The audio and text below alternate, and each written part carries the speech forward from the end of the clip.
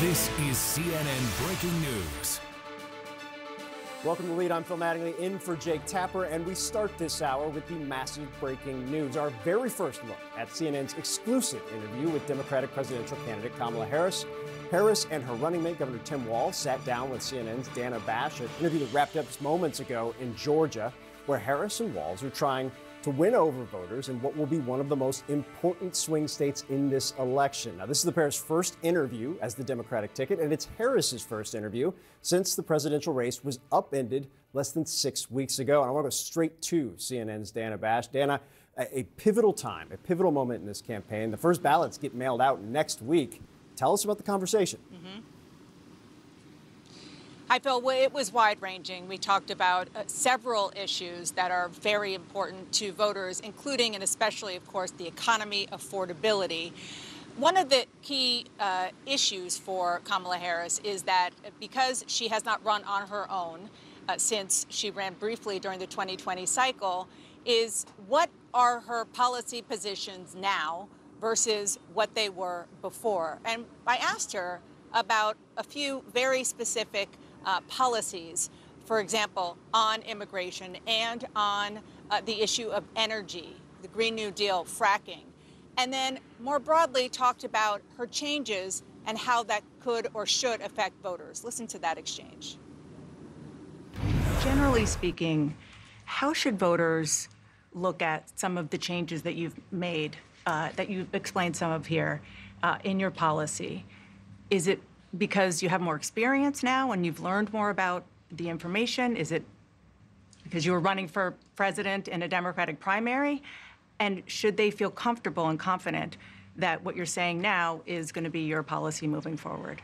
Dana, I think the most important and most significant aspect of my policy perspective and decisions is my values have not changed.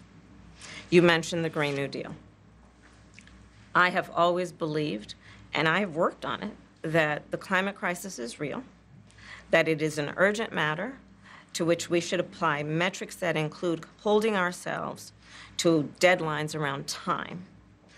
We did that with the Inflation Reduction Act. We have set goals for the United States of America and, by extension, the globe around when we should meet certain standards for reduction of greenhouse gas emissions, as an example. That value has not changed. My value around what we need to do to secure our border, that value has not changed. I spent 2 terms as the Attorney General of California prosecuting transnational criminal organizations, violations of American laws regarding the illegal passage of guns, drugs, and human beings across our border. My values have not changed. So, Phil, that is her sort of broad explanation of some changes in policy and what she would do as president now that she is running at the top of the ticket in 2024. But as I said, we did talk about some of the specifics, which you'll see tonight. Dana, you mentioned wide-ranging. I don't want you to give it all away. Obviously, it airs at 9 p.m. tonight. But what else, kind of top-line people, did you have an opportunity to speak to them about? Well, we talked about, that was just domestic policy. We talked about foreign policy. But, you know, because she has not sat down for an interview yet in this very quick, very unprecedented race that she is running, how did that happen? The fact that we were even having this conversation wouldn't have been a thing a little more than a month ago because she was running for re-election as vice president. And I asked her about the phone call that she got from President Biden when he announced on that Sunday, July 21st, that he was going to step aside and not run for re-election. And she told me that it was maybe TMI, but that she wanted to tell me the story of how that happened. So you have to wait, Phil, for that TMI for the story. Can I ask, Dana, just from an observational perspective, you covered Governor Walz. I think you covered him in the House. You covered Senator Harris, Vice President Harris.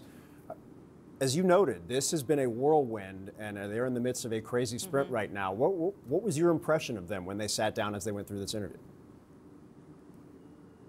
Well, they're just getting to know each other, as all candidate and running mate usually are, especially since that they are on, the first week after their convention when they were formally nominated. And before formally accepted the nomination, rather. I actually spent yesterday with them as well. They're on a bus tour here in Georgia, and they just had a couple of quick stops, one to a high school, another to a small business, a barbecue place. And I did get to observe their interaction a little bit.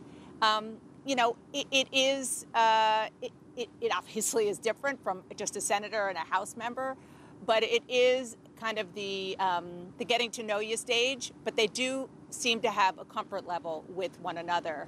And the big question is going to be how they translate their connection to the voters and, most importantly, the policies that they say they want to achieve and to enact for voters, especially on the question of affordability, the affordability crisis in America right now. Speaking of whirlwinds and sprints, I believe that's been your week as well. Dana Bash, we appreciate you unveiling the first sound of this interview, which everybody will be able to see tonight at 9 p.m. Dana Bash for us live in Georgia. Vice President Harris, Governor Walz, it airs tonight at 9 Eastern only on CNN.